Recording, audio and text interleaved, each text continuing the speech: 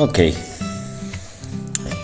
here I'm gonna show you how to estimate land surface temperature LST for Landsat-8. This is kind of a split window algorithm for land surface temperature estimations, but I'm going to do this in Google Earth Engine. To do this, I open the, let's say, Google Earth Engine environment. I have already prepared all the codes, and I'm gonna give you a quick explanation what I did before. For the first time, you have to import your study area. Mine here is Bologna, in northern part of Italy. You can highlight it to be in center of your app and center of your screen. Then I added Landsat-8 collections. After that, I filtered the study area, that it should be Bologna.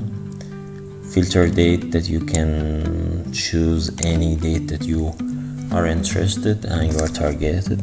Here I'm gonna estimate land surface temperature for 1 month, and also filter metadata in order to remove the cloud cover, because we are using optical dataset and it's usual for them. And here I added the median of the spectral reflectance of the image collection. And finally I clipped our collections based on our study area. Then the next point, I printed our collections. In the next step, you have to estimate NDVI estimations. In order to estimate NDVI index, I use normalized different vegetation index. This is Landsat-8, and I did it for band 5 and band 4. I renamed it as NDVI. In order to estimate a land surface temperature, you need minimum and maximum of the NDVI. To this purpose, I define minimum of the NDVI and estimated it with a scale of 30 meter. That is the scale of Landsat-8 image. And also I try to print it on the screen. At the same time, also I did the estimation for maximum NDVI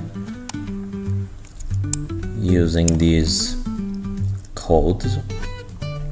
The same thing for the minimum NDVI that I did before.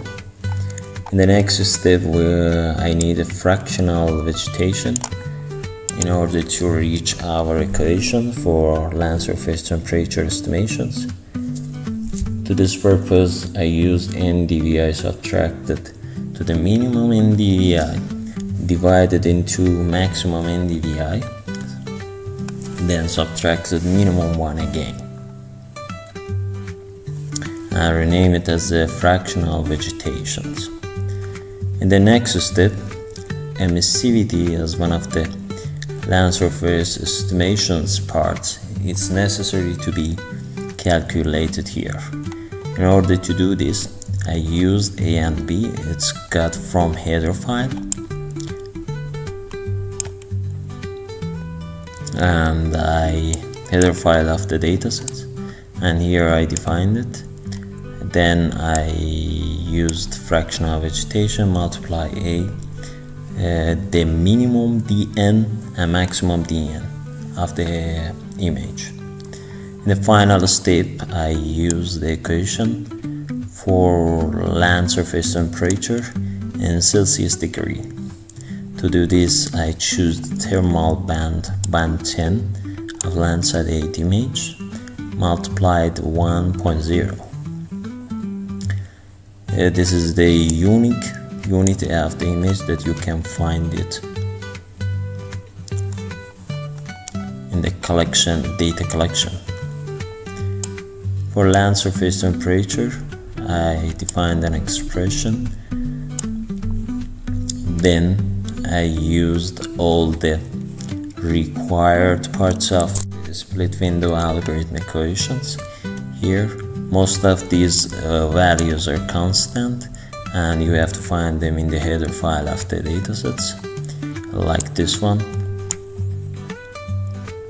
And also all the equation minus 273.15 that is related to optimize, or let's say convert our result from Kelvin to Celsius degree.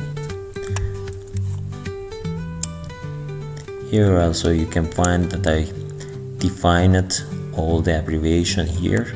For example, TB means thermal, or EP means emissivity, that I selected before.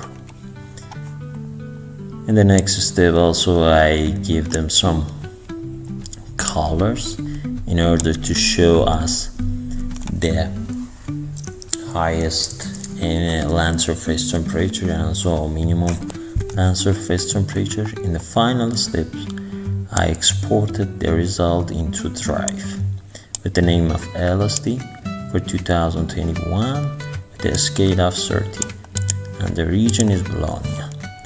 Then here I'm gonna run the code in order to see if it's right and see the result.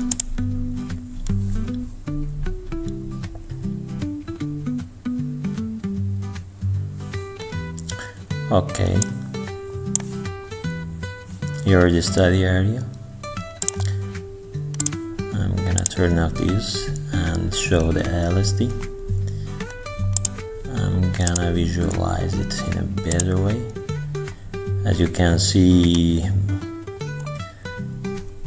we have the area with more color. I mean, the highest red means the highest land surface temperature over the study area. And so we can use gamma with different stretch. That is, brighter one means the highest land surface temperature.